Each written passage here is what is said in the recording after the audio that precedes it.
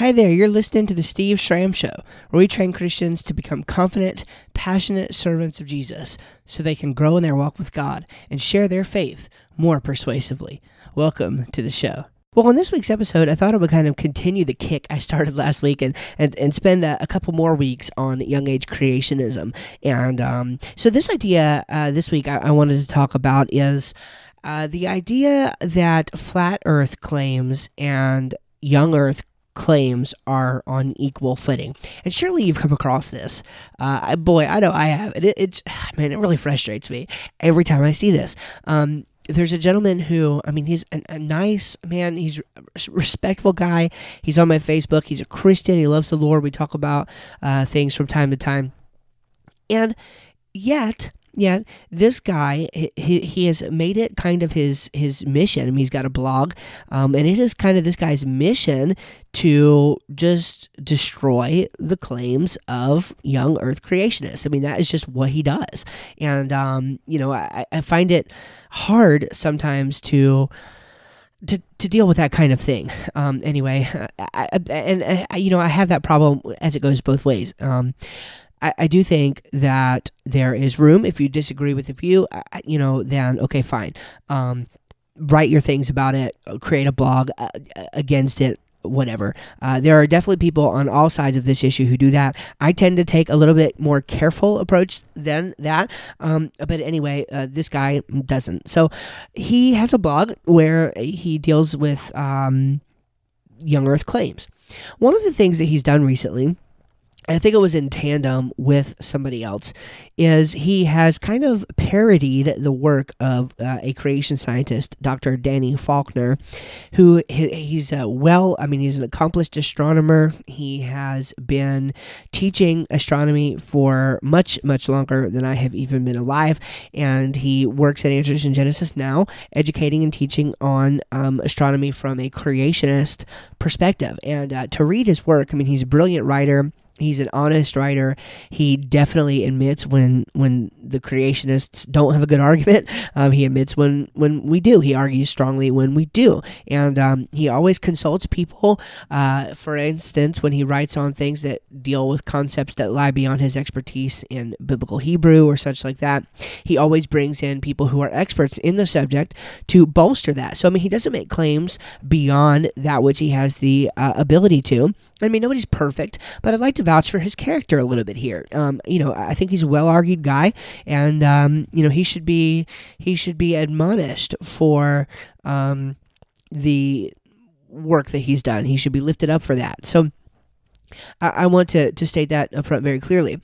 Well, he's recently started to deal with some of the claims that flat earth believers tend to make. He's gone now for 3 years, I believe, to the Flat Earth Conference and the big Flat Earth Conference that they have every year. I think it's in the Durham area here in North Carolina. At least it was last year. I don't know where it was this year, if they moved or not. But he's attended that for 3 years in a row. He's kind of become a staple. The first year he went, he was kind of covert.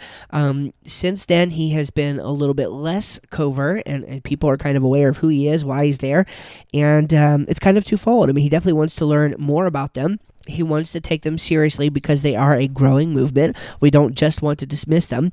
Everybody deserves to have their arguments heard. Okay, this is a big thing. We don't silence people in virtue of the fact that they hold a particular view because other people have said things about it or supposedly refuted it or whatever.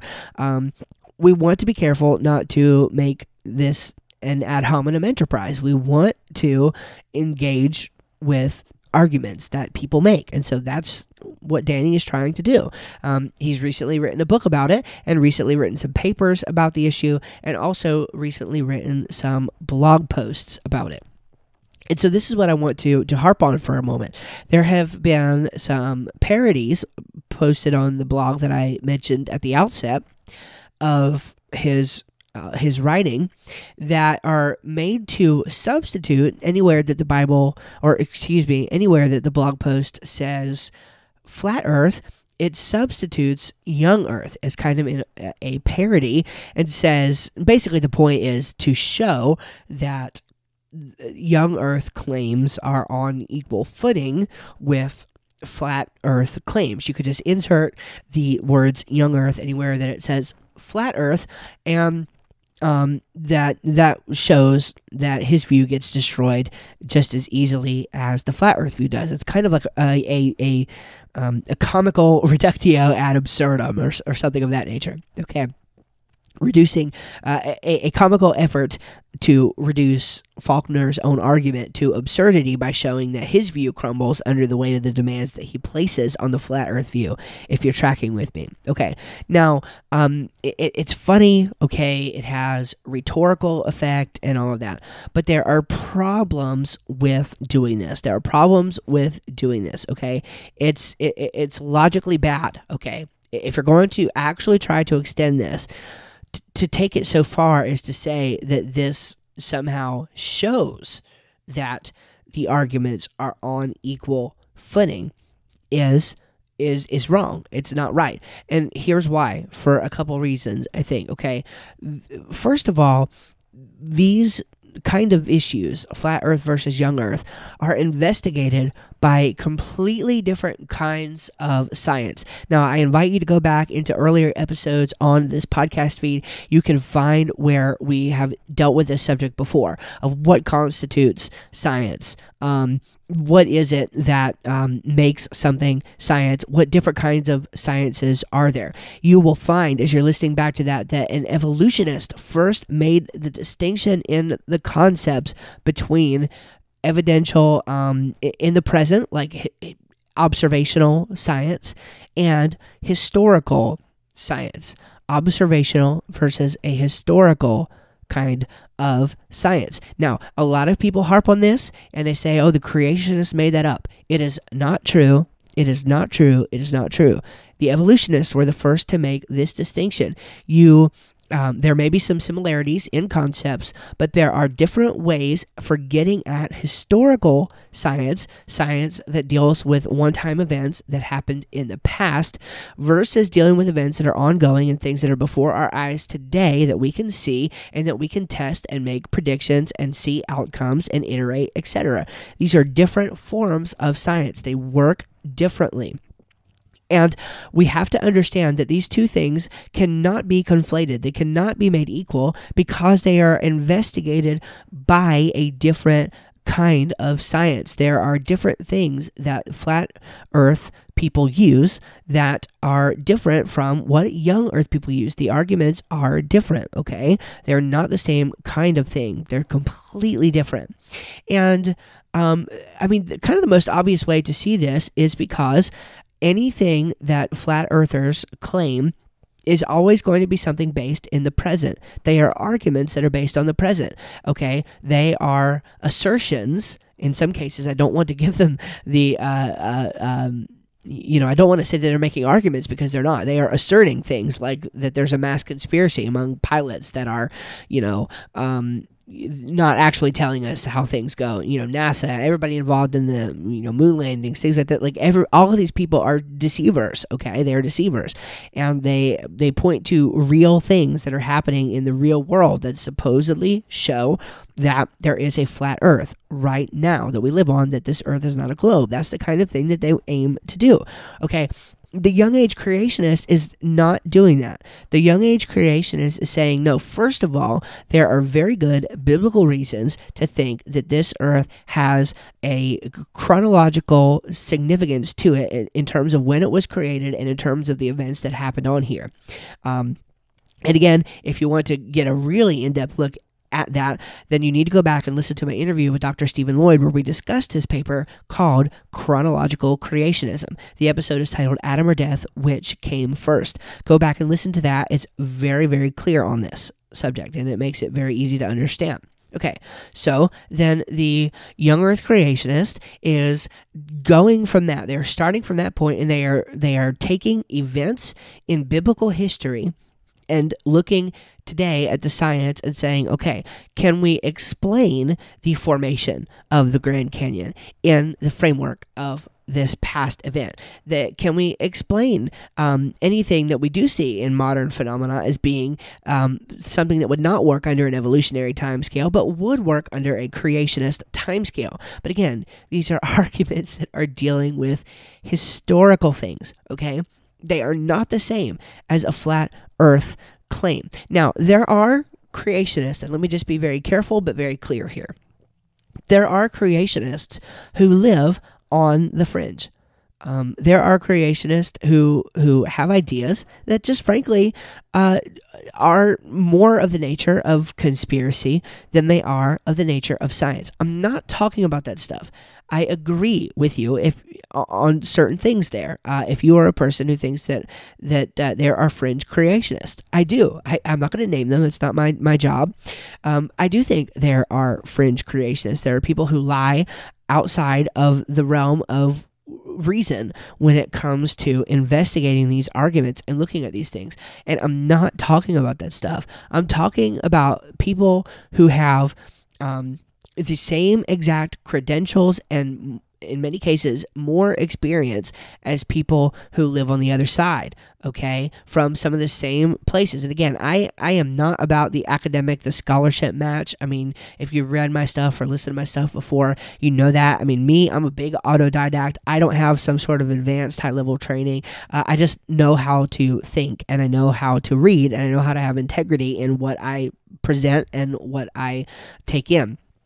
And I think that one place that it can be beneficial to have that is to show that we have credentialed scientists who are making their case for a young earth position that are credentialed in the way as many of their secular counterparts or even many of their Christian old age believing counterparts are. I mean, even those guys will admit that you don't get much more credentialed and much smarter than Dr. Kurt Wise. He studied directly under Dr. Stephen Gould and was awarded his PhD by Stephen Gould at Harvard. I mean, Stephen Gould was a harsh critic of creationism, and yet felt that Wise did the work and was deserving of a PhD. I mean, and the guy has got radical integrity. I mean, people will admit this. So understand that these kinds of things are just different, okay? It's historical science versus observational science. It's two different kinds of things. Again, a concept that was placed by evolutionists there, a distinguishment that was made there between those two, and I think that that's where we fall on the line, that this can't even get off the ground, this parody idea cannot even get off of the ground because of the differences in science. Okay, now the second thing, and these are all kind of related, but they just kind of attack it from a different angle. The second thing is conflating concepts, okay? When somebody says that the flat earth is equal to the young earth idea, they're simply conflating concepts that should not be thought of as the same. And I know I'm a bit vague, so let me try to clarify this a little bit for you, okay? When somebody says that these things are on equal footing, okay, so the way that this was done, it was done by simply, as I mentioned, inserting the words young earth instead of anywhere that it said flat earth. And of course, minor adjustments needed to be made for context, but for the most part, on these parody blogs, pretty much the exact wording of Faulkner was used to convey these things, okay? And what's going on here is that there are similarities between young earth and flat earth claims with respect to how they interact with the scholarship that disagrees. Let me say that one more time. There are similarities between young earth claims and flat earth claims with respect to the scholarship, with how they interact with the scholarship that disagrees, okay? So they go against the majority. For example, they make similar claims as to the fact that folks have misread the Bible. So, for example, one of the things in there is that what Faulkner writes is essentially that flat earth people have taken passages of scripture and twisted them to mean certain things and not understood them or had some kind of wooden understanding of them. Well, you could easily substitute the words young earth in there, right, instead of flat earth, and it would have a rhetorical effect. But they're different concepts. So it's not necessarily the same thing. Just because you put the words there, for example, if you said, if I'm not using a direct quote, but this is the kind of thing I'm talking about. This is pretty much what was going on. So let's say Faulkner said something like this: flat earth people take a wooden, literal approach to scripture that leads them in the wrong direction. Okay, now this article I'm referring to would simply have it say something like, young earth people have a wooden literalistic understanding of scripture that leads them in the wrong direction. So it might say something like that, okay? And it sounds rhetorically effective. But since they are different concepts and they don't necessarily both take that way, again, how many times have I harped on this, that we don't take a wooden literal approach to the Bible as creationists? That is a misunderstanding of creationism. Then the conflation doesn't go through. So the rhetorical, this is the problem with this. The rhetorical effect is there for anybody who already agrees with this writer, and he can kind of laugh, and they can have their, their cake and eat it too, and they can be all excited about this, and they can, share it across social media as this rhetorically powerful thing, but it's vacuous. It's vacuous because they're conflating concepts that do not work together. They're not the same thing. So they're different. So you have to watch out for that. That is another reason why young earth claims are not the same as flat earth claims. You could insert some of these things in the same kind of sentences and it sound rhetorically good because of the relationship to the scholarship. Obviously, both of these ideas buck up against the consensus of scientists right now. Okay, so anything that makes it sound as though there has been some sort of misleading going on or something along those lines, when you put it in those contexts, is going to make it sound similar, even though the concepts are not the same.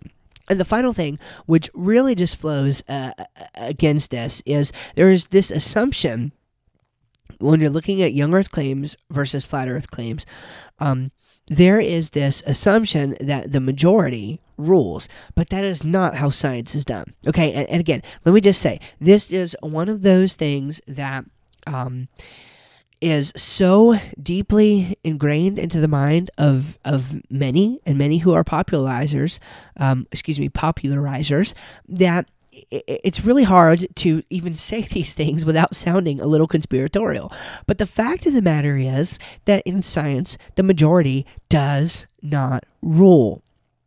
Things change in science all the time, and the reason that they change is often because one person had this harebrained idea and was not afraid to challenge the conventional idea. So it's not as though the majority is a bad thing. I would say the majority of scientists also want to believe in gravity, okay? I don't see that changing, right? So it's not as though the majority ruling on something necessarily means it's bad. It just means that in most cases, the majority at least could be overturned with the discovery of something new. And if nobody is ever challenging that, then guess what? You're never going to have any discovery, because that's what scientific inquiry and discovery is all about.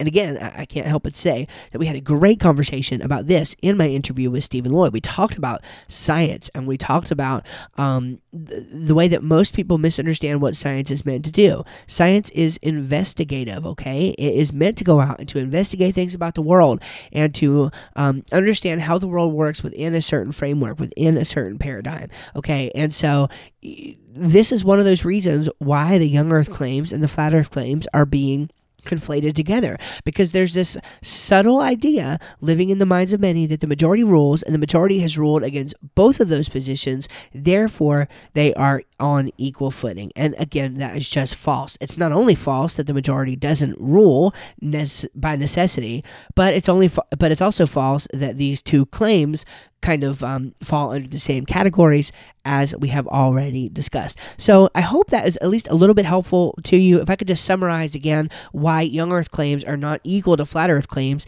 Again, it's because one operates in the realm of historical science, the other, and a little bit of observational, but mostly historical science. The other works in the realm of observational science, and one has been soundly refuted by personal experience, by personal eyewitness testimony, by plenty of scientific experiments. Yeah, there's just no question on that.